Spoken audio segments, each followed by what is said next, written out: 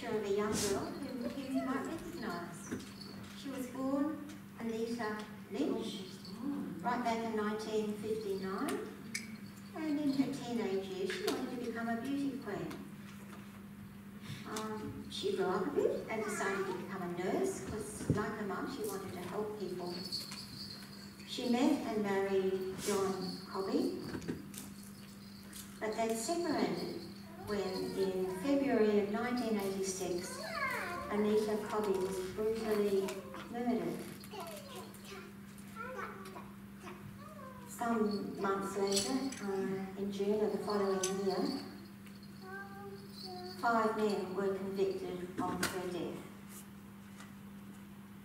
Now, Gary Lynch, Anita's father, was a Christian, and some years after the event he was interviewed by the ABC. And what he said will be up on the screen.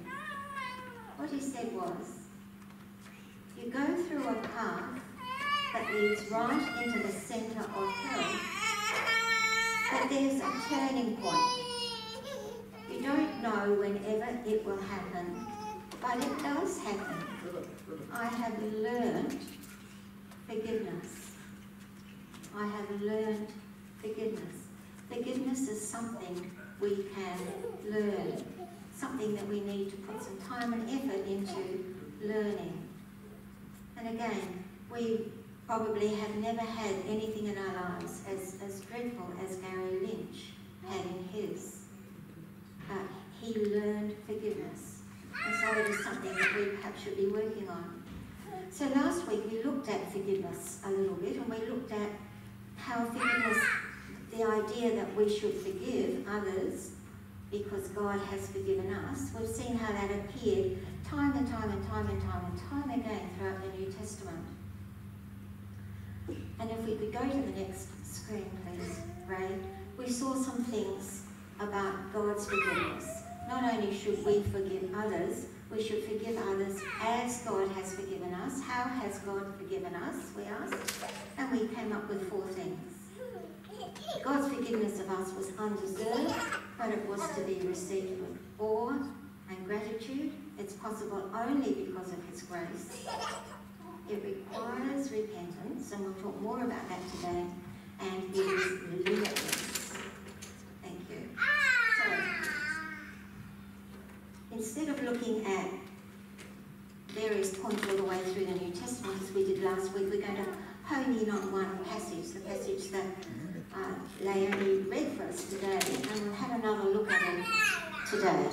This is from Colossians chapter 3 and verse 12. And we can read, since God chose you to be the holy people He loves, you must clothe yourself with tender-hearted mercy. Remember that phrase, tender-hearted mercy. We're going to keep coming back to that. Clothe yourself with tender-hearted mercy, with kindness, humility, gentleness and patience. Make allowance for each other's faults and forgive anyone who offends you. Remember, the Lord forgave you, so you must forgive others. Above all, clothe yourself with love, which binds us all together in perfect harmony. Up to this point in Colossians, Paul's been saying, take off various things that are not becoming for a Christian, and now he's saying, put on, clothe yourself. So we read on, and let your peace, let the peace that comes from Christ rule in your hearts. For as members of one body, you are called to live in peace and always be thankful. Can you hear the words of the last hymn we sang coming up through that? Thanks for choosing that one. God chose that. Okay, but it's based on Colossians. Always, yeah. Let the message about Christ in all its richness fill your lives. Teach and counsel each other with all the wisdom He gives. Sing psalms and hymns and spiritual songs to God with thankful hearts. And whatever you do or say, do it as a representative of the Lord Jesus, giving thanks through Him to God the Father. So that's the passage we're going to be looking at in more detail today. So let's come into the first of the slides, just the beginning of that passage. Since God chose you to be the holy people He loves. That's the motive. That's why we are to clothe ourselves with of the various things that Paul mentions there. That's why we're to forgive one another, because since God has chosen us to be the holy people he loves. A couple of weeks ago, Len talked about us as the church being the called out people. It's the same idea. God chose you. He called you out. He made you his. But he didn't do that lightly or easily, and he didn't do it for your comfort. He did it so that you might be the holy people he loves. And we remembered last week that God forgives us, and we accept that forgiveness because of his grace through faith. And we talked a little bit about grace, and we said we're really right to emphasise grace in our church, because grace is really the bottom line. Without grace we're nothing, are we? Without grace, the relationship between us and God doesn't exist. So grace is really important. But sometimes when we say it over and over again, it becomes as if God just woke up one morning and said, oh, might forgive the world today. Yep, that'd be a good thing today. Nice sunny day, I'll forgive them. And it wasn't like that at all, because grace was very costly. Grace cost the Lord Jesus his life and his death. Grace was very costly. So, remembering all that, since God chose us to be his holy people, we can have on the bottom of our screen in red there the beginnings of a definition of what forgiveness is. It is because of grace. Now, the Old Testament has various pictures of what that grace looks like. And I thought we'd have a look at one of them today. Do you know what that is? Yeah, indeed it is, the Ark of the Covenant. And where was it? In the Holy of Holies. And where was the Holy of Holies? Part of the temple precinct, where the ancient people of Israel would worship. The Ark of the Covenant, the Ark just means box, was a gold-covered box. It was about 2 metres by about 1 metre by about 1 metre, covered in gold. I guess it must have been really heavy. And on top of the Ark of the Covenant was the mercy seat, or the seat of atonement. And that made a covering for the Ark. Now inside the Ark, do you remember what was there? The 2 tables of stone. What was on the 2 tables of stone? The 10 Commandments. And the 10 Commandments was the law. And they were there to remind people that they hadn't kept the law, because that was the only way that a person could see God, if he kept the law perfectly. And since they hadn't kept the law, they were cut off from God, and God needed to do something about that. And God explains in the Old Testament that the sin of the people that cuts them off from God could be atoned for by blood. That the debt that people owed God because they had sinned could be covered by the blood. And so on the great day of atonement, the high priest would go in and he would sprinkle the blood of the goat on that mercy seat, and he would light incense. And that was a way of teaching the people that their sin, that broke the covenant, that broke the 10 Commandments, was covered by the blood, and so that they were able to have a relationship with God. So atonement, one of the meanings of atonement is covering. And we have that same idea in the New Testament, where Jesus is said to be our covering. In Romans, Paul points out that by the works of the law, no human being will be justified in his sight, because through the law comes the knowledge of sin, and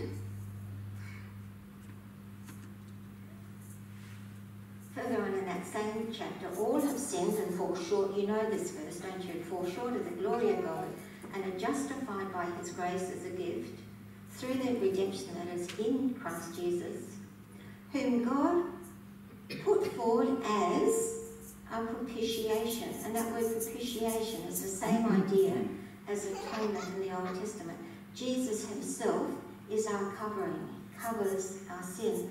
And I suspect that's what Peter was talking about when he says in 1 Peter 4, love covers a multitude of sins. Our sin is covered by the blood of Jesus. So grace is indeed wonderful, and we are right to sing about grace and to thank God with awe and wonder that he chose to save us by grace through faith. But it cost God a lot. Grace is a costly thing. So it is because of his grace, that's the very beginning of our definition of forgiveness. It is because of his grace that we are to act, that we are to clothe ourselves, with the things that Paul lists. If we could move on. So, because of grace, since God chose you to be... No, if we could go back. Thanks. Since God chose you to be the holy people he loves, you must clothe yourself with tender-hearted mercy, kindness, humility, gentleness, and patience. So it's because of grace that we choose to. Now, choosing is an act of the will.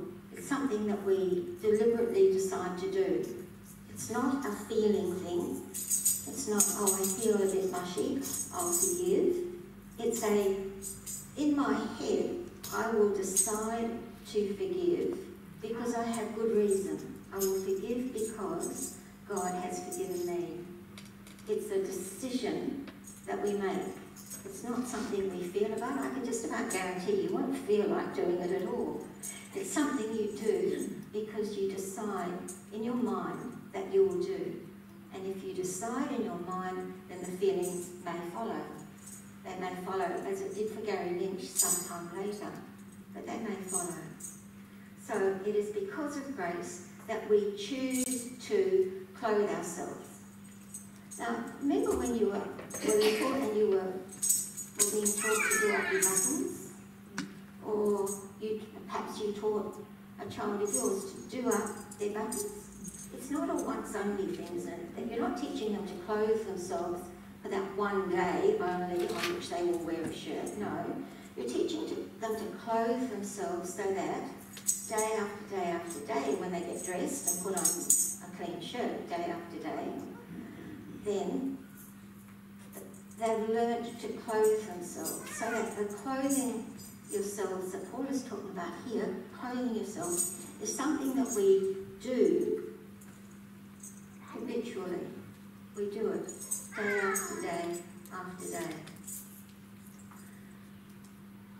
Now there are two difficult questions that we will have a quick look at. Two difficult questions about forgiveness that come up every time, or that came up almost every time I spoke with people about forgiveness.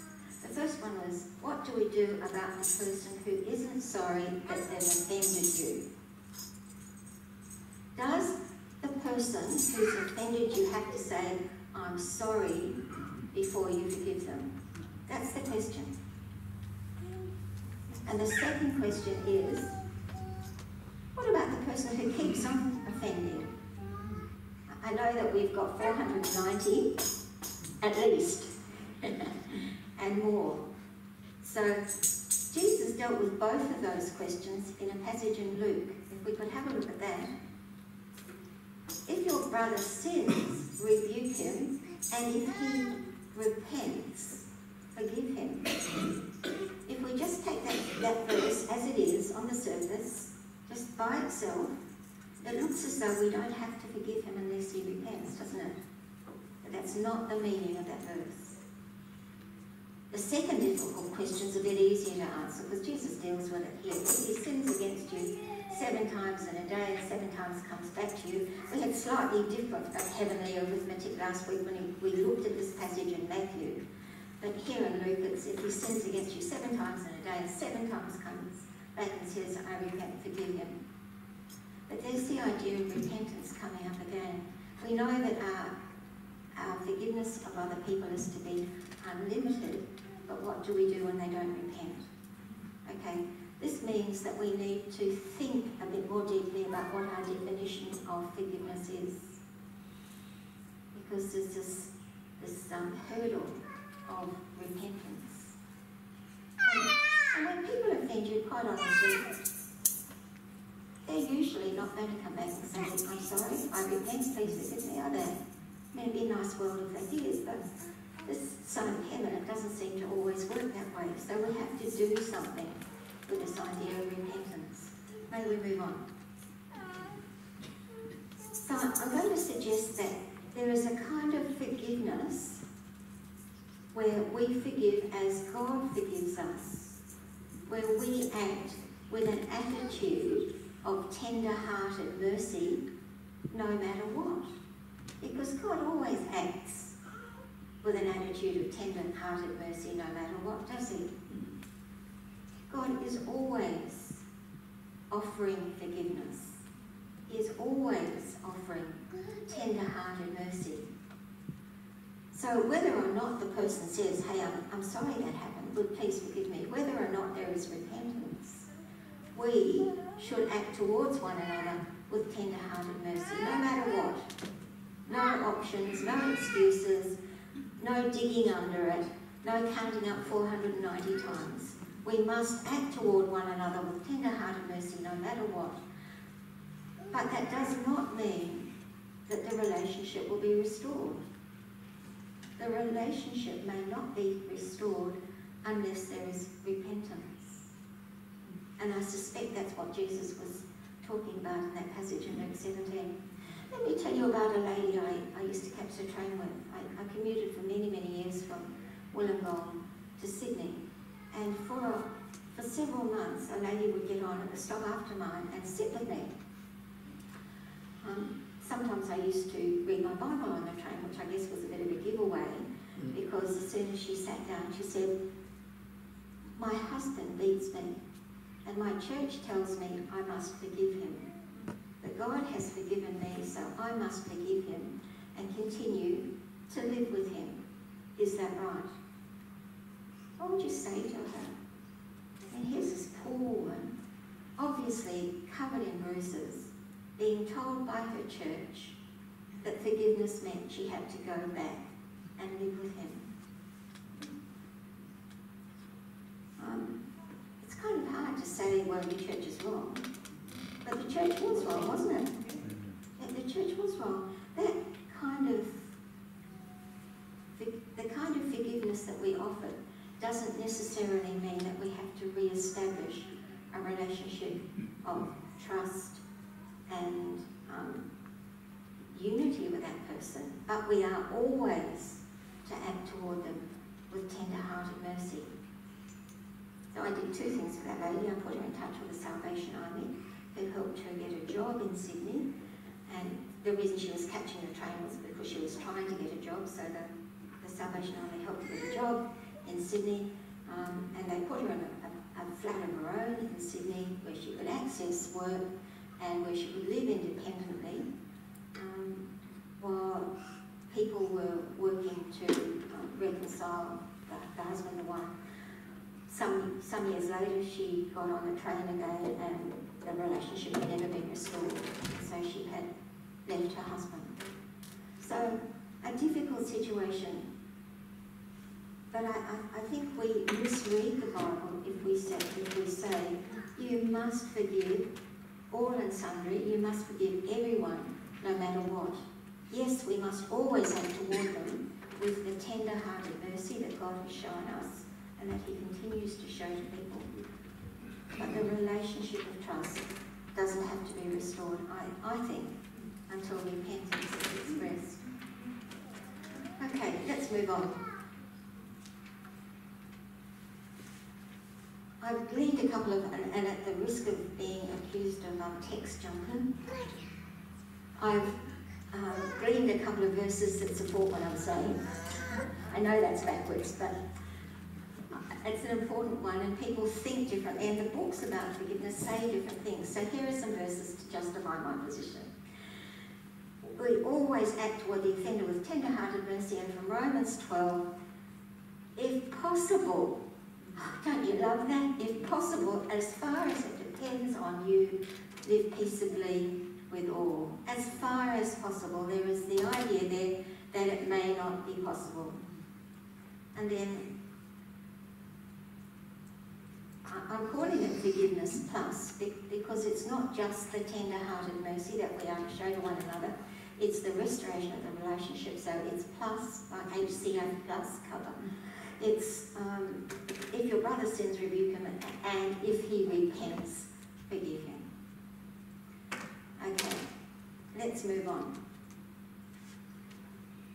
Jesus on the cross is often held up as the quintessential example of Christian forgiveness, because we know that from the cross, Jesus prayed right at the bottom, Father, forgive them, the people who crucified them, for they don't know what they're doing. Now, I think this is an interesting text because during his life, Jesus had claimed the authority to forgive sins. Remember the guy that they lowered through the ceiling? The 4 friends, because there was such a crowd around Jesus they couldn't get to. And Jesus said, the Son of Man has authority on earth to forgive sins. And other times he said, I'll forgive you. For the lady caught in adultery, go in peace, sin no more, I forgive you. So Jesus had the authority to forgive. And here he doesn't forgive, he prays for them. And I think that's different. I think it's different because here Jesus is modelling that tender-hearted mercy. He's praying for them. Remember earlier in the Beatitudes it said, if somebody offends you, forgive them.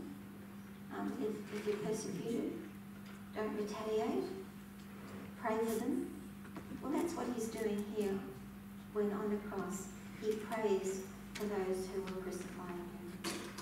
I don't think this is an offer of unconditional forgiveness. Let's move on. Forgiveness was a priority for Jesus, so much so that he said, if you're going to worship with your brother and sister against whom there is an offence, then fix it first. Fix it before you go to church. Forgiveness, sorting out those kind of relationships is important. Even a greater priority than worshipping. So, moving on. Back into Colossians. And we'll read right up to there. Since God chose you to be the holy people, in other words, because of grace, you must clothe yourself with tender-hearted mercy, with kindness, humility, gentleness, and patience. Make allowance for each other's faults and forgive anyone who offends you. Remember, the Lord forgave you, so you must forgive others. On the next screen, we've got the first of 3 things that we do when we clothe ourselves, when we deliberately choose to forgive. And the first one of those is we give up our right to be paid up. We don't want the other person to be hurt as much as we've been hurt. Now, I don't know whether you watch any of the crime shows on TV, but one of the things the victim almost always says is, I want justice to be done. I want him to hurt as much as I'm hurting you. That is not a Christian attitude. That is not a Christian attitude. Forgiveness is giving up the right to make the other person pay, not wanting the offender to be hurt. That's what I think Paul is getting at when he talks about forbearing one another in love, or as our version says, going back, make allowance for each other's faults. Forgive anyone who offends you. Remember, the Lord forgave you, so you must forgive others. not want the offender to be hurt. Okay, moving on. We do this because our debt was totally cancelled. Remember the story of the unforgiving debtor that we looked at in a bit of detail last week? We need to forgive without wanting payback because our debt has been totally cancelled. And Paul spells that out in the earlier chapter of Colossians where he says, "You who were dead in your trespasses, God made alive, together with him, having forgiven us all our trespasses by cancelling the record of debt that stood against us with its legal demands." Can we move on, please? We must clothe ourselves with love, which binds us all together in perfect harmony, because we're in harmony, because we've chosen to overlook the minor offences that occur day by day. We've chosen to overlook those things. We've decided not to keep a record of wrongs. We're doing what 1 Corinthians 13 tells us that we should do. We are remembering that love keeps no record of wrongs. If we could move on, please. There it is. Remember that lovely chapter on love? It's patient, it's kind, it doesn't envy, it doesn't boast, it's not proud, it does not dishonour, it's not self-seeking, it's not easily angered, it keeps no record of wrongs.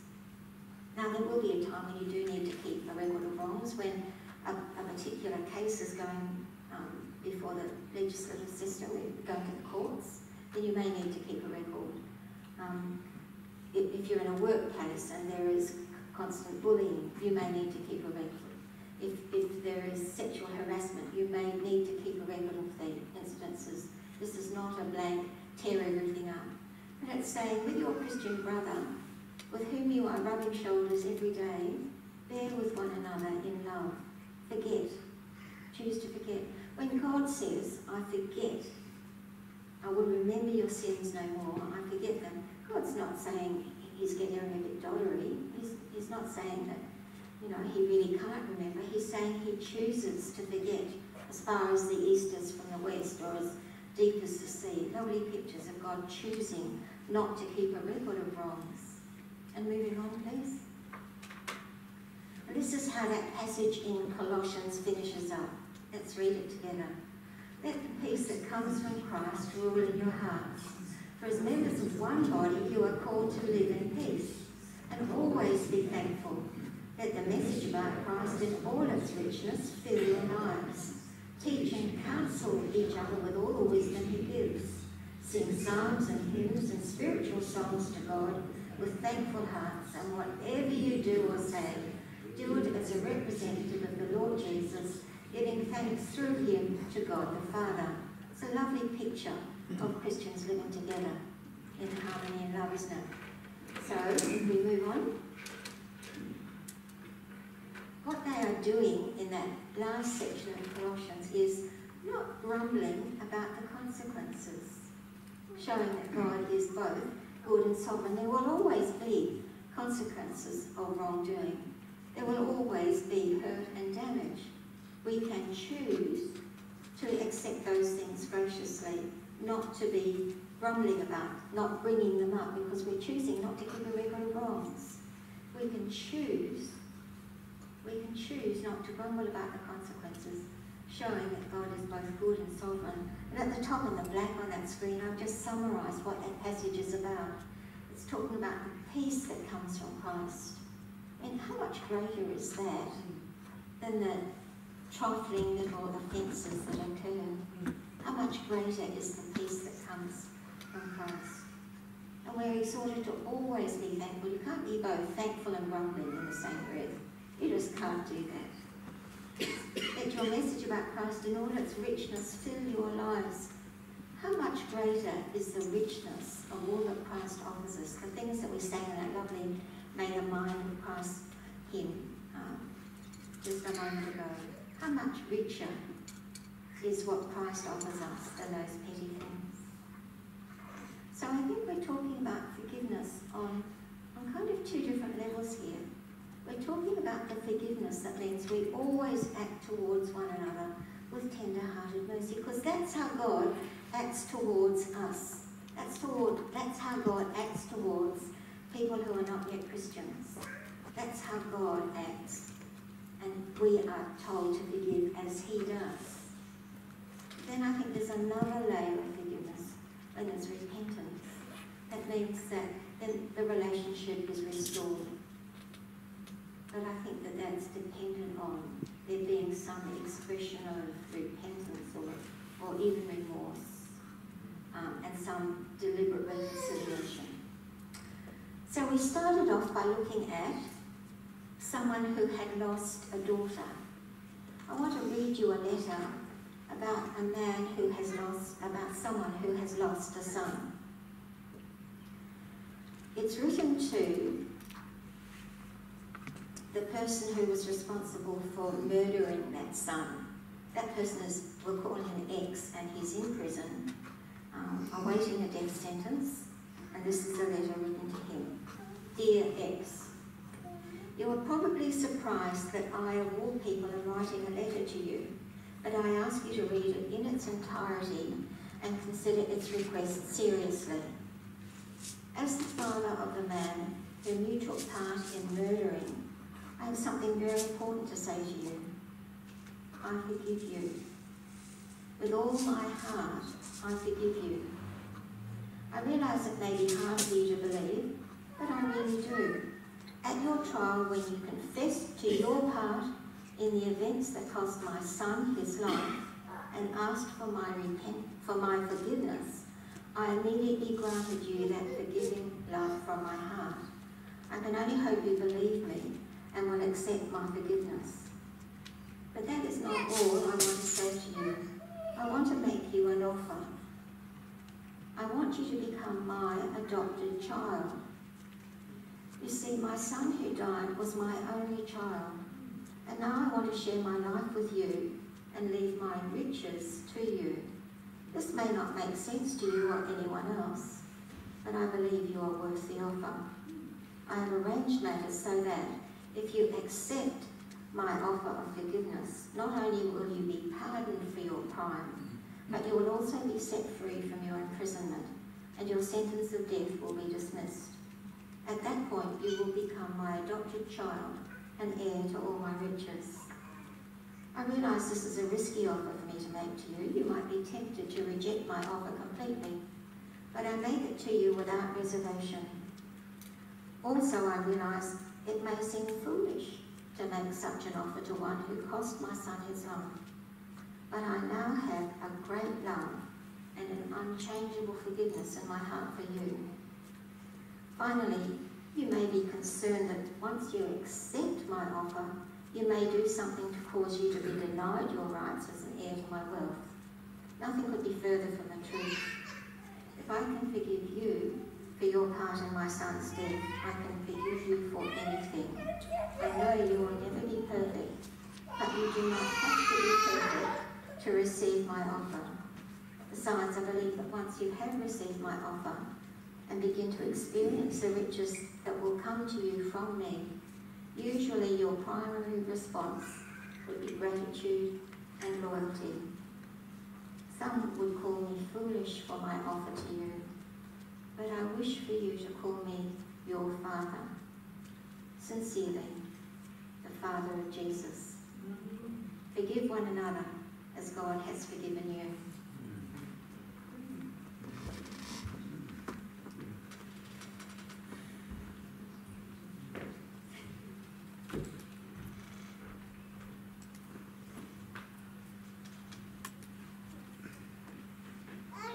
Wow. We're going to finish with Amazing Grace, because it came at a cost, didn't it? It came at a cost. Please.